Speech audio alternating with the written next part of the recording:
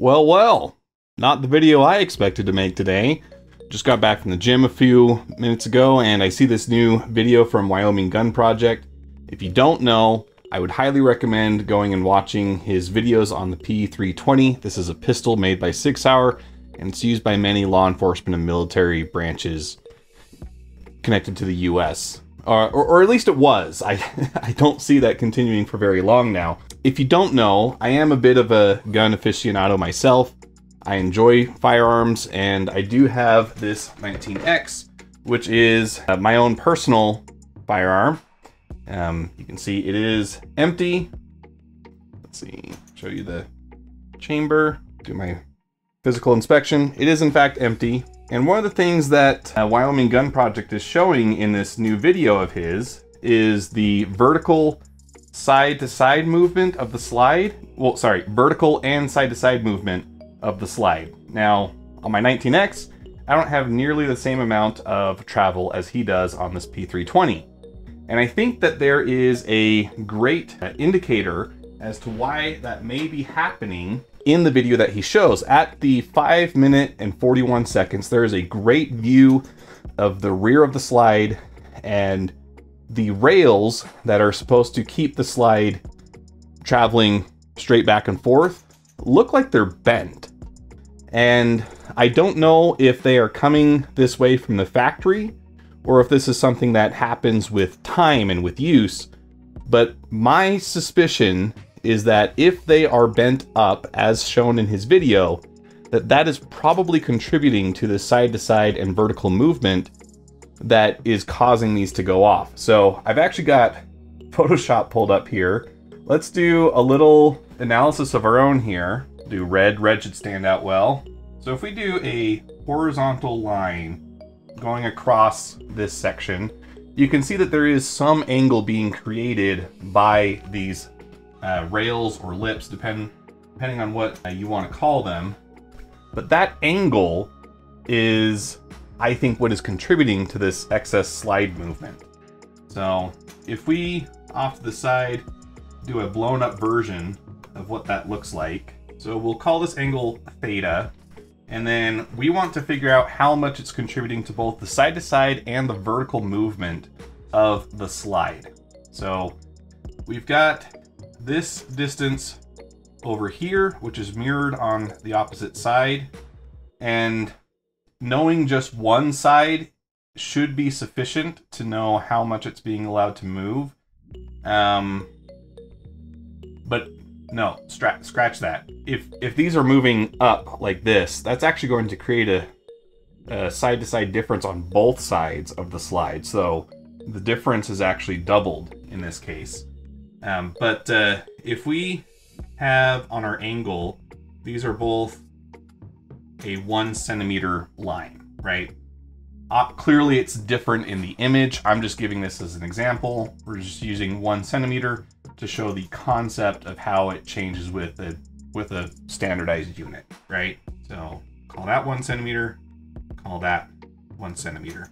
We can then figure out the difference between where these two lines end up in the horizontal plane by doing some simple calculations. See, 1 times the cosine of theta is going to be the x distance traveled by the angled line. And then if we do 1 minus 1 cosine theta, that will give us our x delta, okay? And then because it's mirrored on the other side, the total x delta is simply 2 times the delta x, all right? We can do the same thing for the vertical travel. If this is supposed to be a horizontal line across here, which is what I suspect is causing this, we can again figure out how much the difference is from where it should be.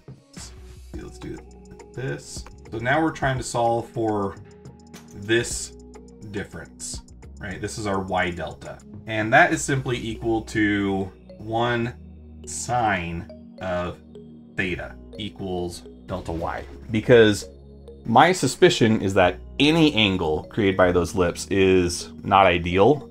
I suspect that they're supposed to be parallel, with the channels that they're supposed to be traveling in. And so instead of having to do the 1 minus 1 cosine of theta, or what this would be a 1 minus 1 sine of theta, I think it's just going to be 1 sine of theta, because it's just any distance is incorrect. So that is what I suspect is likely contributing to this based off of what I've been able to gather. I don't personally own a SIG P320. Now I'm really glad that I don't. It was one of the contenders for my first firearm purchase when I turned 21. And I ended up going with the 19X. It happened to be on sale, if I remember correctly, or it was the last one left in the store. I don't know. There was some factor that contributed to me getting it over the P320, and now I'm really glad that I did, because this is pretty scary. And you know, basic rules of firearm safety essentially include that the gun should never go off unless it is intended to go off, right? There are a litany of rules that we follow as gun owners, or at least as smart gun owners. Never point it at anything you don't intend to destroy.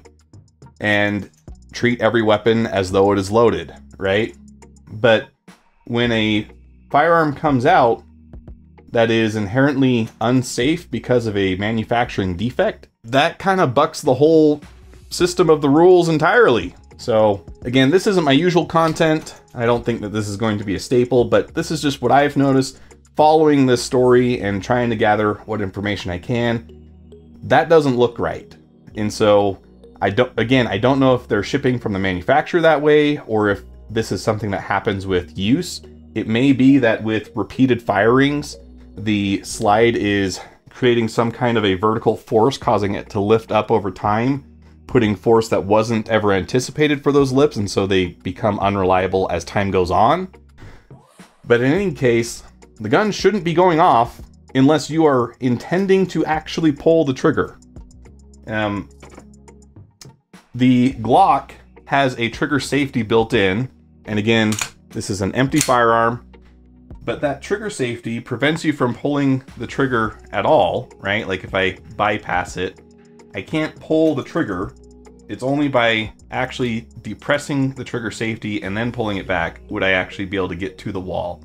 And I'm not going to bother with doing that right now. It suffices me to say right now that I don't worry about the same problems with my Glock. So yeah, SIG, please stop killing your customers. That's not cool. Anyways, like, share, comment, subscribe, do all the YouTube things. Let me know what you think down in the comments.